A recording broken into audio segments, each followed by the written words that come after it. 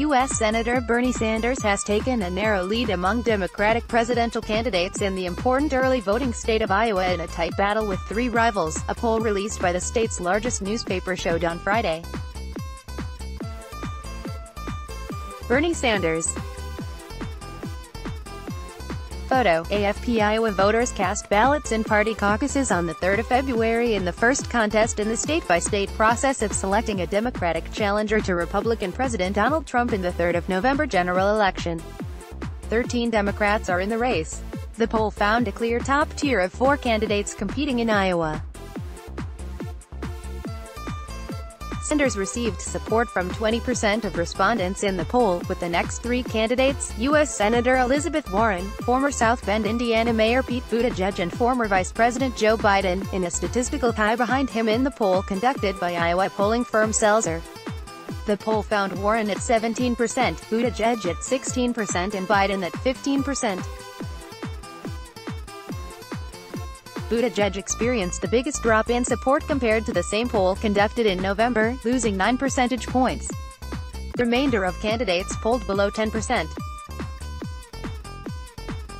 Clearing 15% is important in Iowa, a state whose caucus system means supporters of candidates that do not meet a 15% threshold are forced to make a second choice.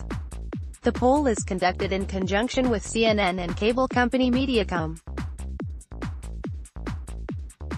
The survey of 701 likely caucus attendees was conducted the 2nd to the 8th of January and has a margin of error of 3.7 percentage points.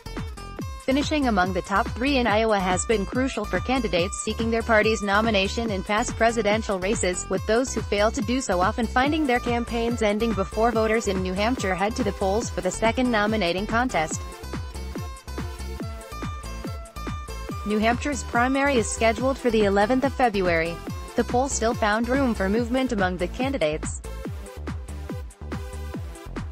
Only 40% of poll respondents said they had finalized their choice, with 45% saying they could still change their mind.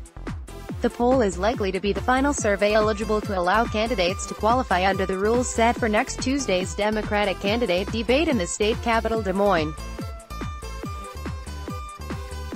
6 candidates have qualified for the debate: Biden, Sanders, Buttigieg, Warren, U.S. Senator Amy Klobuchar and businessman Tom Steyer. The results from the Des Moines Register poll will not help others qualify. Reuters. Let's block ads. Why?